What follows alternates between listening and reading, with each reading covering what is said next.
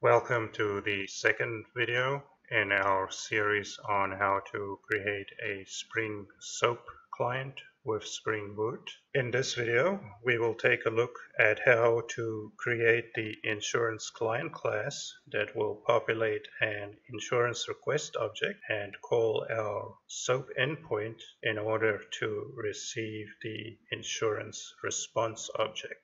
Our insurance client class will extend the Spring Web Service Gateway Support class, which we are looking at here in the API. It says it's a convenient superclass for application classes that need web services access, requires the factory, the template, and it also offers marshal and unmarshalling properties, which is required when the marshalling method are used and which we are going to be using. Now the first step, looking at our Spring server-side SOAP endpoint, we see that we use the core 2.14 release, so we will add this dependency to our client application using the trusty do not do this cut and paste technique.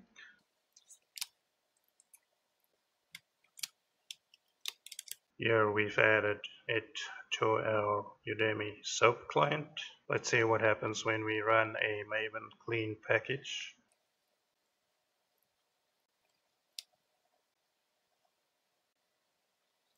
Ooh, we don't have our web service up and running, so it's not finding the whistle, so we'll have to do that. So let's run our web service.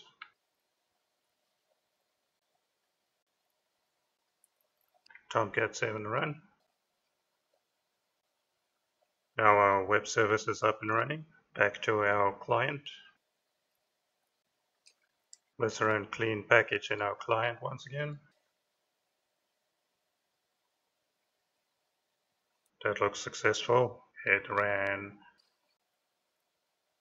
our source generation, and it also ran some of our generated SOAP client application tests. Now we have actually done all the prep work, so now we can move into actually creating our insurance client class.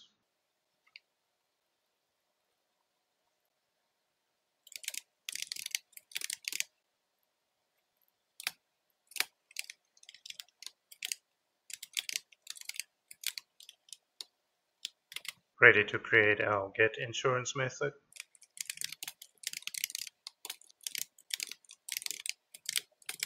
We will create and populate our insurance request using the same test data that we used in our SOAP UI demo. So I will cut and paste some of those XML into this class.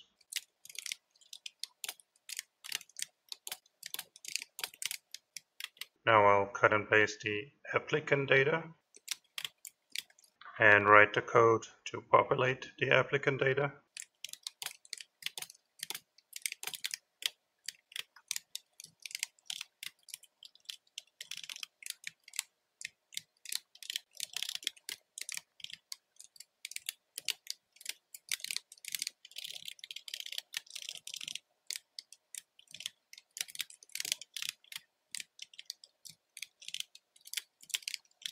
Now we'll add this data to our insurance request. Next up, we will populate the insurance info.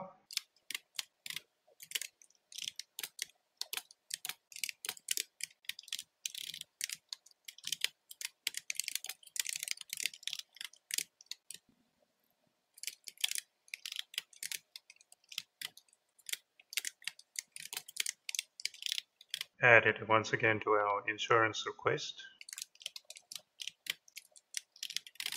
Finally, we'll add the widget info from our SOAP UI test.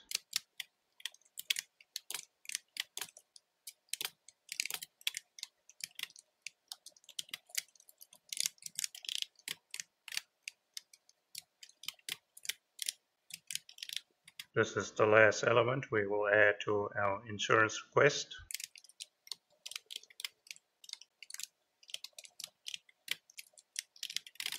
Now we will get the web service template and marshal and receive our insurance response.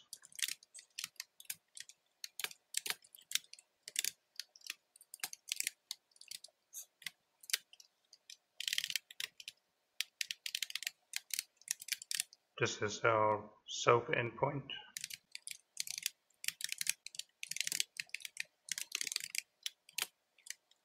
We will send in the insurance request. We will use the SOAP action callback.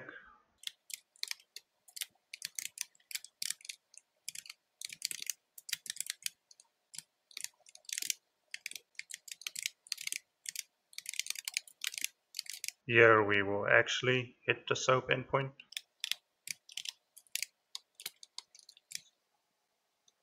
And that's it. Now, of course, we still need to add some logging here. Thankfully for us, the logging packages have been brought in by our Spring Boot dependency in our POM file.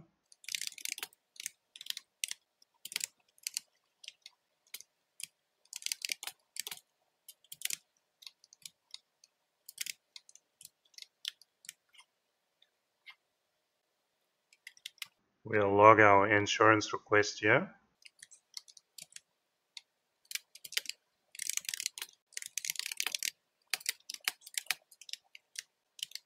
Now, obviously, this isn't going to work straight away because we still need to add the serialization that will actually change both the insurance response and the insurance request from objects to XML using the marshal and receive method.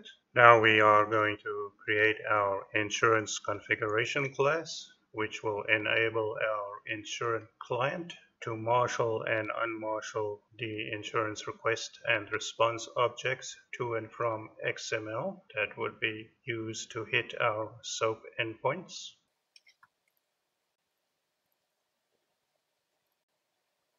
Create a new insurance configuration class.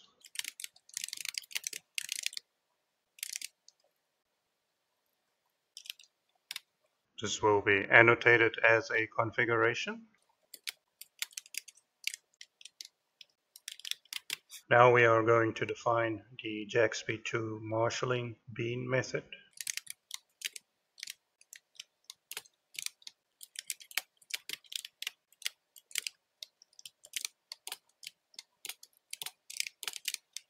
Now we're going to set the context path of our generated classes.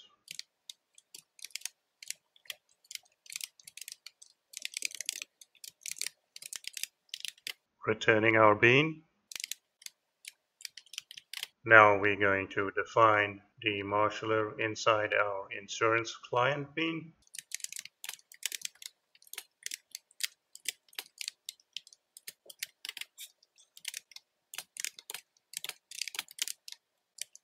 Here we're going to set the marshaller and the relevant properties inside our insurance client bean. Defining our SOAP endpoint.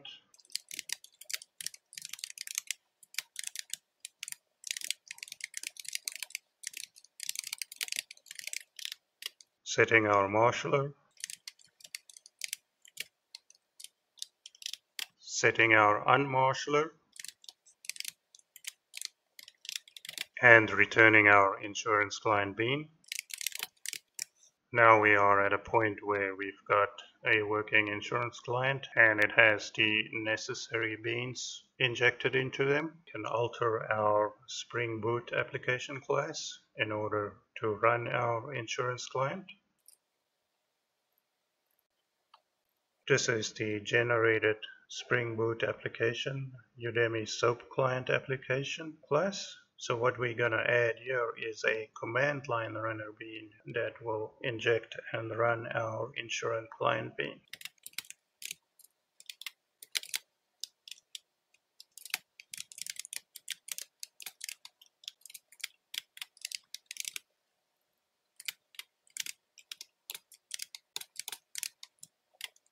Here we're calling the getInsurance method.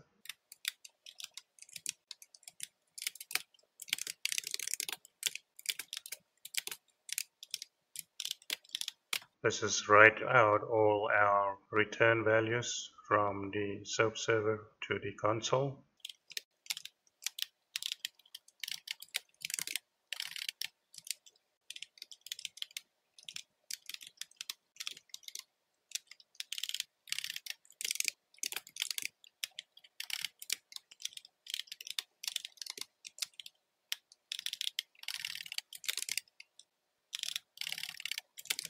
Now let's see what the problem is here.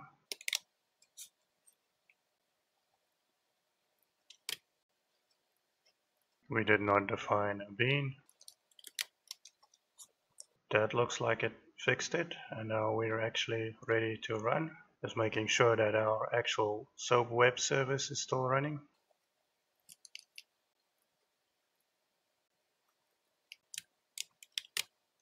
It is up and running.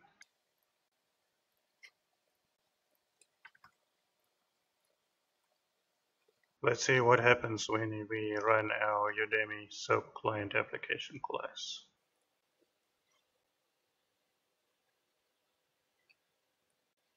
Wow, first time. It ran, it launched the Spring application, it sent in our insurance request, and it returned the hard-coded insurance response with the values in here. Amazing. So now we have a SOAP client using Spring Boot, and we have a SOAP web service just using regular Spring. This concludes the final steps in our bonus SOAP client with Spring Web Services tutorial. I've also added a link in the description of this YouTube video to the full SOAP with Spring playlist and a link to my Udemy course where you will be able to download the accompanying source code in zip file format.